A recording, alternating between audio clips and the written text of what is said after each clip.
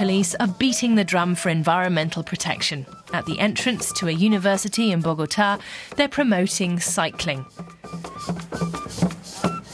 The city is trying to get its traffic problems under control.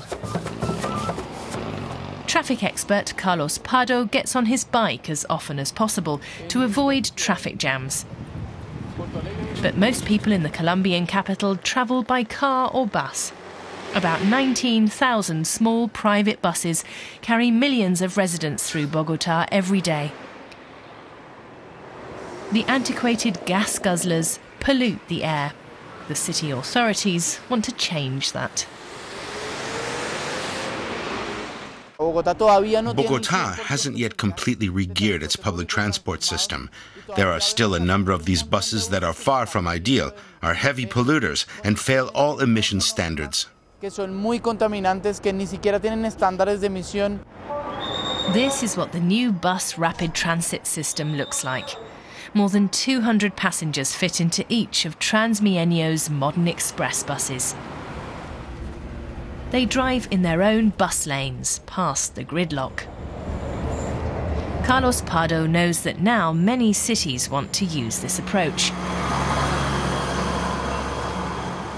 TransMilenio carries almost 2 million passengers a day and does what many metro systems do every day, but much more efficiently when you compare the investment costs.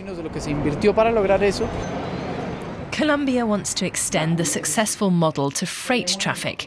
Carlos Pardo is advising the government on behalf of the German Agency for International Cooperation, the GIZ.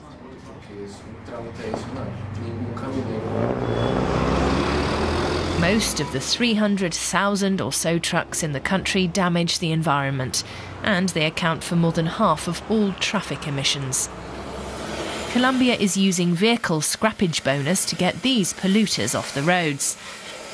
Florentino Marquez from the Transport Ministry says many trucks are over 30 years old. These vehicles are economically inefficient. We want to completely replace the truck fleet as soon as possible, in the next 7 to 8 years. Some 90,000 of the vehicles are set to be scrapped. It will be a reason to breathe easier when these polluters are finally gone.